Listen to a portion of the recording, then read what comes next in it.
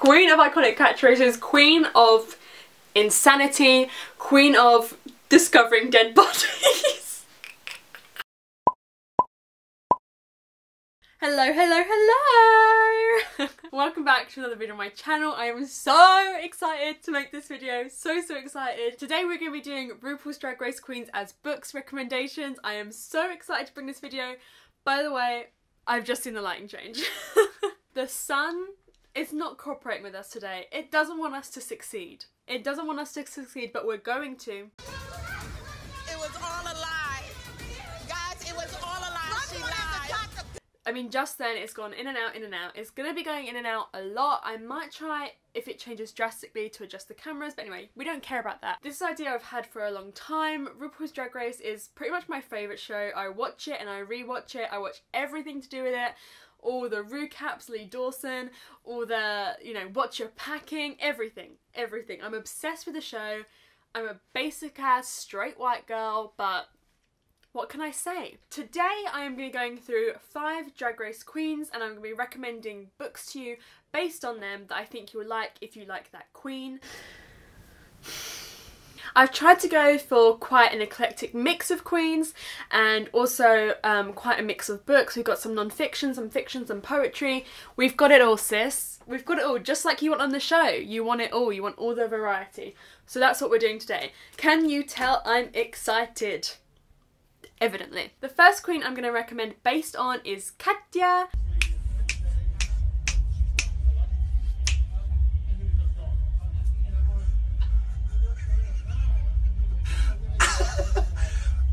The Russian whore. And the Russian whore gets a Russian book. Miss Katya is hilarious, but this isn't a funny book, so I shouldn't say that. But when I thought of her, she's one of my favourite queens, I knew I wanted to recommend based on her, I had to recommend a book based on Russia. The easy option would be to just recommend The Berlin Nightingale to you again, but we're not going to do that. We're going to recommend Dead Mountain, The Untold Story of the Dilatov Pass Incident by Donnie Eicher. I read this based on Books and Lala's recommendation. It's a great piece of non-fiction based on the hikers who died on the Dilatov Pass. I first heard about this incident on BuzzFeed Unsolved. There's an episode of BuzzFeed Unsolved. Maybe I should do a Books as BuzzFeed Unsolved episode. That's probably the only other thing I watch as much as Drag Race. Any Shaniacs out there?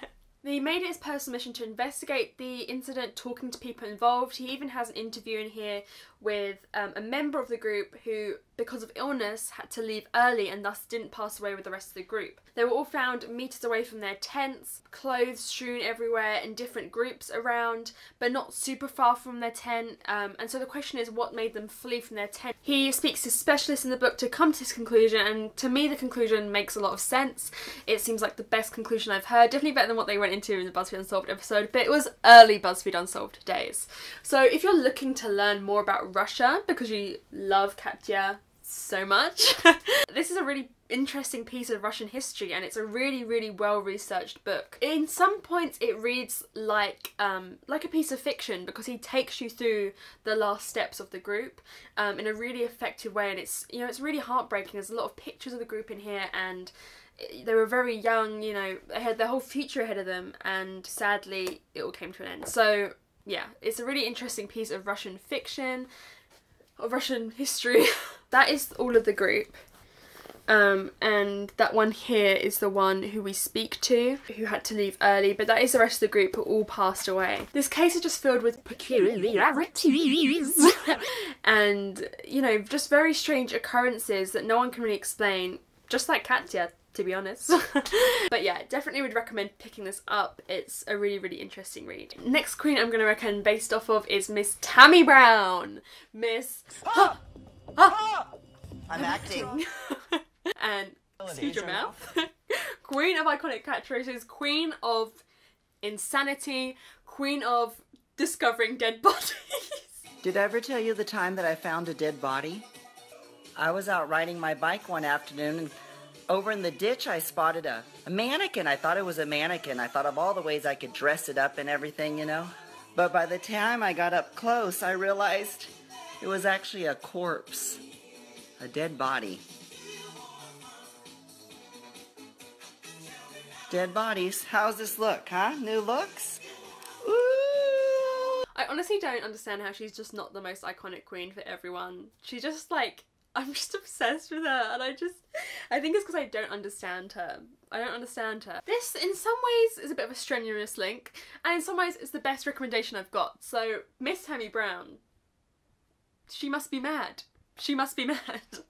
So this is a poetry collection called She Must Be Mad by Charlie Cox, who is a very young English poet. These poems have been written through her teens up until she's in her 20s now, up until now. So in it she talks about mental health, body image. It's split into 4 sections, which are She Must Be in Love, She Must Be Mad, She Must Be Fat, She Must Be an Adult, which I'm sure you can imagine already. There's some super powerful poems in here. My favourite one is one about Instagram, and I posted on Instagram like, hey everyone, this is what I think of Instagram.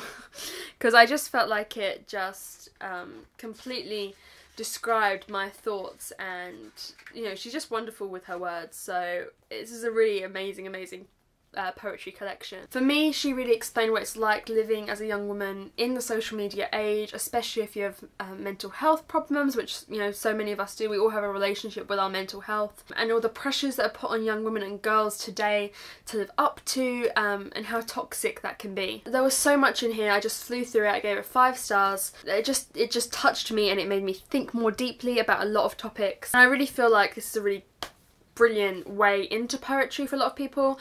I've read very sparse amounts of poetry and never by I've never really gone into poetry. I've read it but not loads. So this has really made me want to consume and read more poetry. So I would definitely recommend picking this up. And remember, we're all a bit mad, but Tammie Brown excels.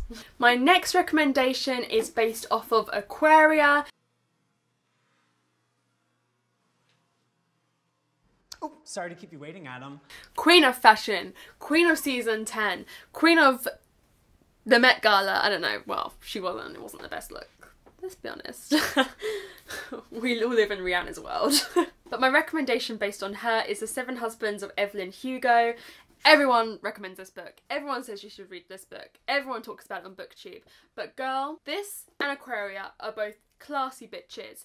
Bitches whose aesthetic is thought out, precise, crafted even. You could say that both their images are crafted. They both, to me, they both place so much emphasis on their image and how it makes people think about them. And girl, I just think they're the same. Like, I think Aquaria should play Evelyn Hugo. I think Aquaria could play Evelyn Hugo. I mean, Aquaria's not the fishiest, but like, I just think she's got that aura. I mean, the popular choice would be Blair St. Clair, because she's got that kind of like old Hollywood vintage. But to me, personality-wise, there's more similarities between Miss Evelyn and Aquaria. So if you don't know, this follows old Hollywood film star Evelyn Hugo telling the story of her life to a young budding journalist who has been tasked with writing her autobiography. We learn that she hid a lot throughout her life. There's a lot that the public didn't know, and it's now all time for that to come out. For me, this was a real story that stuck with me. I couldn't stop thinking about it. I couldn't stop thinking about the characters, how I wanted to know more about them, how I wanted to be in this world for longer.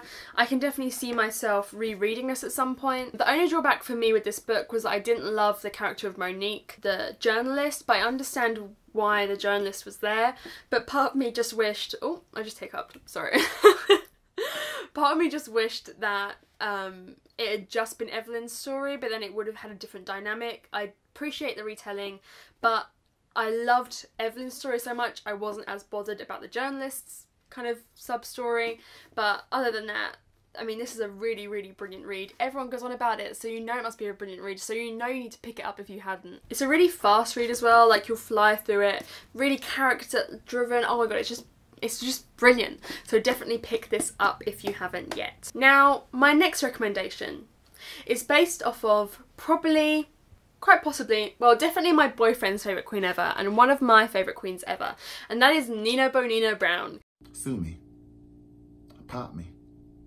Fight me. Queen of YouTube. Best YouTube videos. If you haven't watched Nina Bonina Brown's YouTube videos, what are you doing? Because she's just hilarious. She's just the funniest. So Nina Bonina Brown has spoken out a lot about her mental health, both before, after and during the show, and really powerfully, I think. But she definitely struggled a lot on the show, and that was a storyline that was crafted for her, be it good or bad. I think conversations around mental health are so important, so for this I'm going to recommend Remember This When You're Sad, Lessons Learned on the Road from Self-Harm to Self-Care by Maggie Van Eyck. So I follow the author on Instagram and Twitter. She has just had a baby, and her discussions around mental health and having a baby have been really interesting as well. But in terms of the book, this was before she had a baby. I think the last chapter is about being pregnant. I definitely recommend following her on there as well as reading this. I read this in a day. I read it on the last day of the year last year to get to my goal of 15 books last year, which is crazy that I only read 15 and I had to like rush read this. This is a memoir where the author takes you through her mental health journey and experiences throughout her life. Each chapter focuses on a different topic. So for example, we have Remember This When You're Scared of Your Brain, Remember This When You Can't Stand Your Body, Remember This When You're Having Sex, Remember This When Someone Else Hurts You, etc. So it's all about her life experiences and how she's learnt to deal with different situations. For me, I read this at a really difficult time. It's something I've spoken about on here yet before, but I don't want to say I suffer with, because I don't like that word, but I experience seasonal affective disorder or seasonal depression, whatever you want to call it. So I definitely struggle in the winter, definitely. And the past winter, it wasn't the worst I've ever had, but it wasn't a good one. You know, living away at uni for the first time was really tough, and yeah, it was just a difficult time. But my boyfriend's mum got this for me, and it just helped me a lot. It was definitely one of the stepping stones towards getting myself better this year. I mean, it didn't happen overnight. I still had a lot of difficult times after I read this book, but it was definitely a piece of the puzzle for me. And if you are struggling, you know, I think reading stuff like this from authors, from individuals who have gone through exactly what you're going through, I think it's really helpful to know that we're all not alone and we're all going to struggle with stuff. And I think it just is really something that helps. So sometimes it is good to tear away from the fiction and wanting to escape to another world, because I do that when I'm sad. I want to escape to all these other worlds, but sometimes it's better to ground yourself and to, you know, improve your relationship with yourself and read something like this that will really focus on the relationship you have with yourself. Have I said yourself enough? Probably not. And my last recommendation is, okay, this is my favourite drag queen. This is my favourite drag queen. Robbed. She was robbed. Shangela, the best queen ever, in my opinion. Now, an option could be Game of Thrones, because she made all those Game of Thrones references, right? I haven't read it, and you know, we want to go back more into the core of Shangela to get this recommendation. She is the Nancy Drew of drag. She's the Nancy Drew of drag. I am the Nancy Drew of drag. I want to know the real tea. And if I smell a stunt, I'm gonna call it out. So what else could I recommend but The Secret of the Old Clock, the Nancy Drew story. Oh, who's it by? Carolyn... Oh, God. Give me a mo. Secret of the Old Clock by Carolyn Keene. Now, I don't own the physical because I read the audiobook, and for me, that's why I think I gave this 5 stars. Shocker, I know. You've probably heard people talk about rereading Nancy Drew and going, God, doesn't stand up. But I think it does. I loved the audiobook of these. They will not be to everyone's taste, but the audiobooks have music, old-timey music in it, sound effects, like a cast I think they have. It's a really well done audiobook in my opinion. I like when more effort is put into audiobooks and it's not just someone reading it. It has different kind of elements in it. I think it makes a really big difference, and it's probably why I enjoyed it so much, because it was more, I think a book like this, it needs that. It needs to be more of an experience. I liked that nostalgia, that old-timiness. I've spoken about it before. Nancy Drew games, the PC games, were a massive part of my childhood, and I'm replaying them now. I love them so much. They're so good. They're so good. For me, reading and listening to these books, it also has that element where there's something about Nancy Drew, like it's almost like a Harry Potter equivalent for me. I have Harry Potter as well, but it's like another thing like that for me that is just so nostalgic and just makes me feel happy. I don't know, it makes me feel happy, but I think you should really give the audiobooks a try if you haven't, because they're so immersive and so well done, and you really feel like you're in like the 1950s or whatever. It was on Scribd. I listened to the first 2 on Scribd, but they've gone. They've just disappeared for months and I'm I'm so heartbroken. I had the first 7, I think, on Scribd, and they've all gone. So if you work at Scribd or know someone who works at Scribd, please link me back up. I need to listen to the rest of them, because I don't want to read them, I want to listen to the audiobook. So Scribd, please put that back on there. The mysteries are often quite easy to figure out. Like, you're not like on the edge of your seat, this is the most complex mystery I've ever had, I have no idea what's going on. Like, you kind of know what's going on, but in my opinion, that's kind of the fun of it. They're a nice palate cleanser. If I'm between 2 heavy books or reading a heavy book,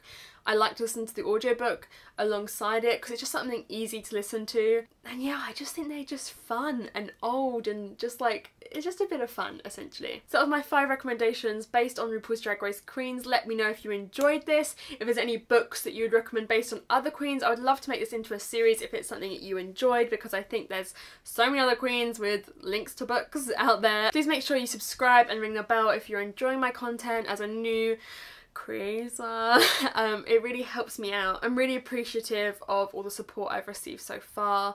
So yeah, I'm just so thankful. And I'll see you guys soon with another video. Until then, watch some Drag Race or listen to some Nancy Drew. Who knows? Anyway, bye.